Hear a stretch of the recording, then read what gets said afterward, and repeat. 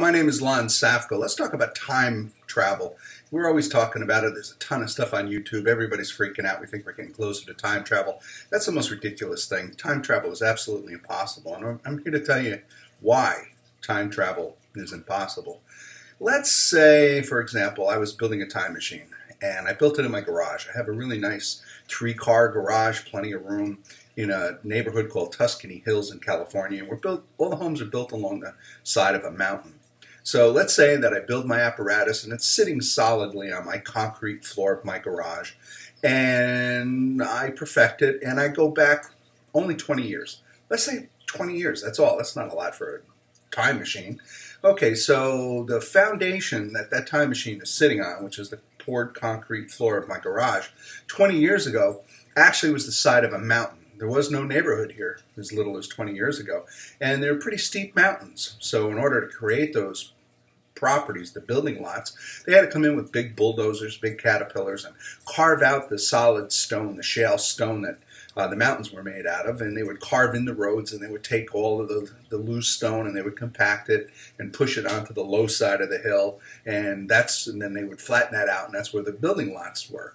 So let's say I go back 20 years and my machine stops, thinking that I'm still on that concrete floor. Well, that floor didn't exist 20 years ago. Well, actually, even that building lot didn't exist 20 years ago. So in one scenario, if my garage floor was towards the hillside, the downhill side part of the lot, I could be looking at falling roughly 30 feet, crashing to the side of a mountain, and then rolling down 400, 500 feet down into the ravine below, because that's where the base of my machine was just 20 years later.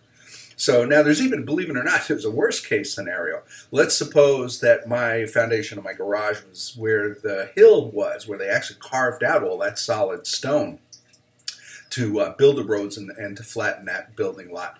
Well, when my machine stopped 20 years later, or excuse me, 20 years ago, I would be encased in solid rock 30 feet into the mountain.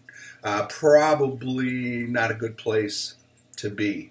So we're not talking about temporal flux and creating Mr. Fusion like they did Back to the Future and finding enough banana peels to feed the Mr. Fusion, or harnessing the power of a black hole, because that's the amount of energy that would be required to bend space, to warp, bend space-time to create a temporal flux. That's absolutely nonsense. Let's take an extreme example.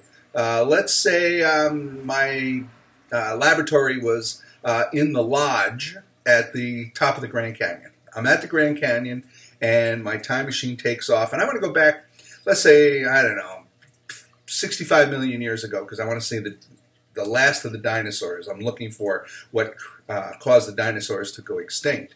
Okay, so I set it for 65 million years in the past, and I hop in my machine and I get going, and bam, there I am.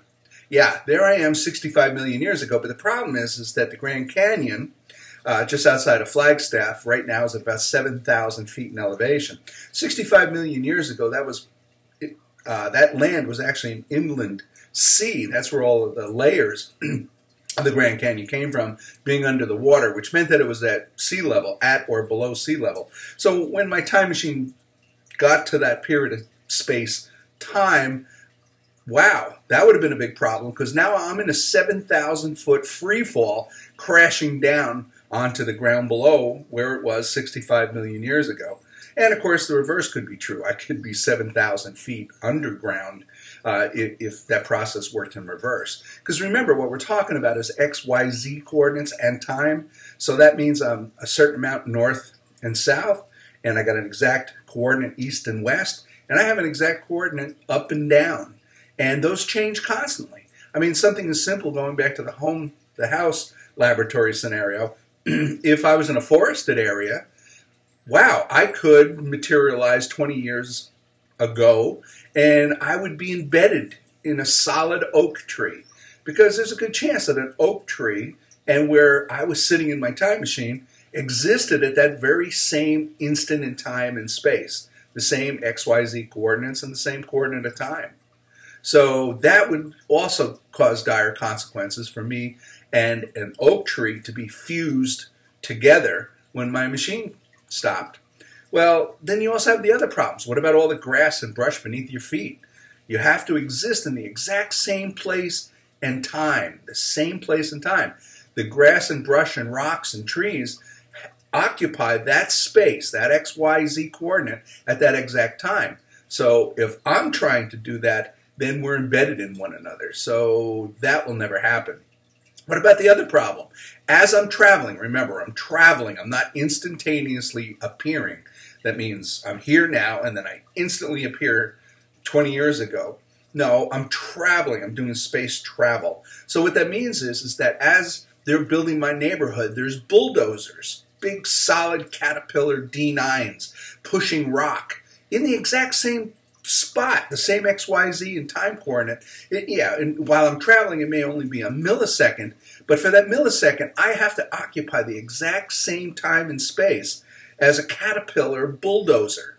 How do you do that? How does the atoms and molecules of that bulldozer coexist, even for a millisecond, in the exact same place and time that I am as I'm traveling through?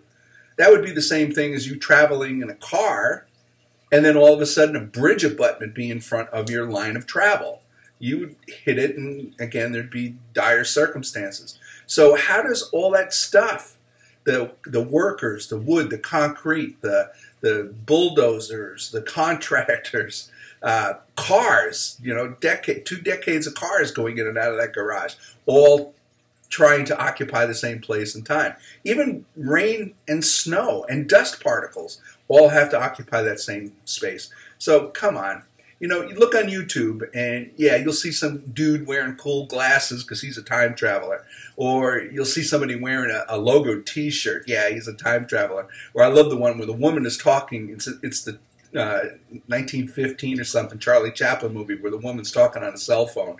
Man, I can't get self-service now. Could you imagine that woman trying to get self-service 75 years before the cell towers were actually even invented? So what do I think about that video? I think we have a higher probability that the woman is nuts and she's talking to her makeup case. So yeah, sorry, time travel's never going to happen.